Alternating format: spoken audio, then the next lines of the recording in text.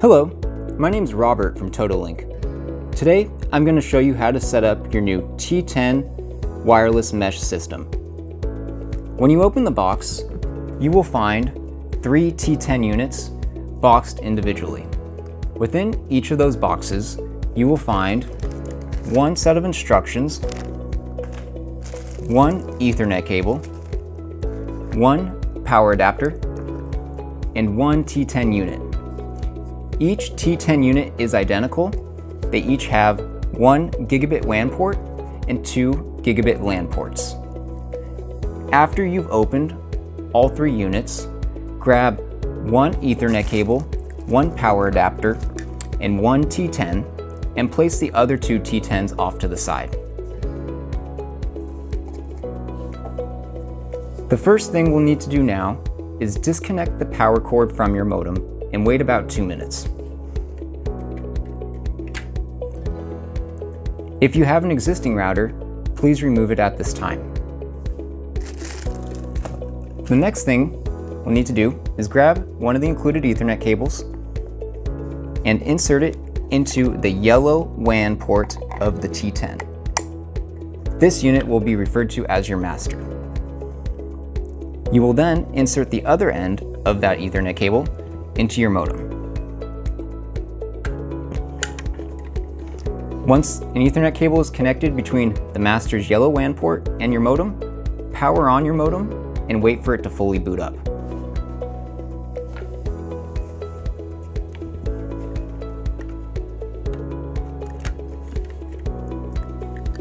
When your modem is fully booted, take one of the AC power adapters, plug it in, and insert it into the T10. You will then wait for the status LED to change from solid green to blinking green.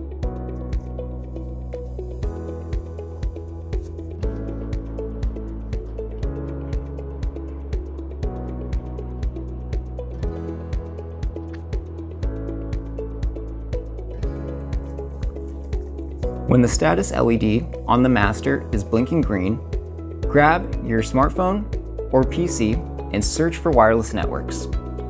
You'll need to connect to the wireless network labeled as TOTOLINK _ followed by 6 random characters, which will match the SSID section located underneath each device. Alright, now please connect to the 2.4G SSID for a smooth setup process. Once connected to the 2.4G SSID, open a web browser, preferably Microsoft Edge, Internet Explorer, or Safari. Enter 192.168.0.1 in the address bar, then enter admin, ADMIN, as the username, as well as the password. Then click Login. Then click Easy Setup in the top right corner. And here I will create my SSID for my 5G.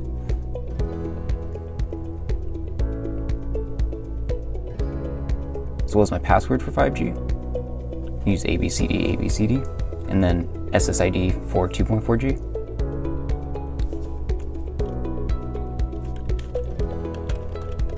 As well as the password. Use ABCD again. Then click Apply.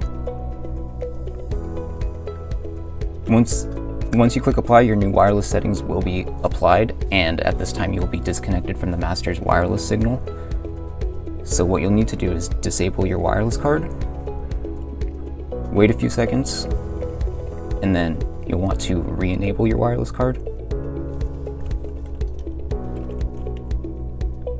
Then you're going to search for the newly created SSID you or I created in the Easy Setup page. Click Connect, and you'll use the password we created in the Easy Setup page. ABCD is what I used, and then click Next. Once you've successfully connected to the master's new SSID, you can refresh your web browser. You should see that successful connection. At this time, the master is fully configured, and we are now ready to sync the 2 satellites. Now that the master is fully configured, it is time to pair the 2 satellites. To do this, you'll need to power on the 2 satellites within 3 feet of the master, power them on, wait about 45 seconds for them to boot up, and wait till their status LED changes from solid green to blinking green, indicating that their system is ready.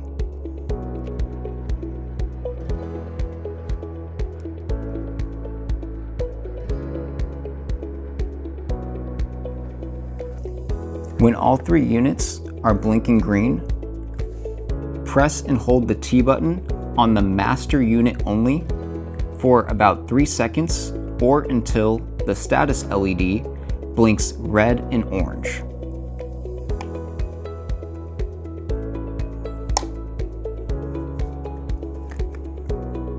During the next 2 minutes, the master will sync with the satellites.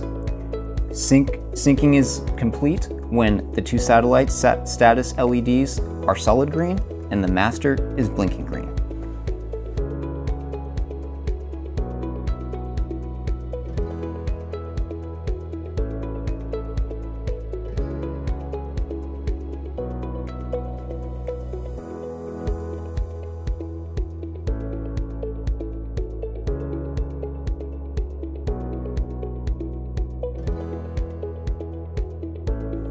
You will know pairing is complete when the status LED on the 2 satellites are solid green and the master is blinking green, indicating that your mesh network is now complete.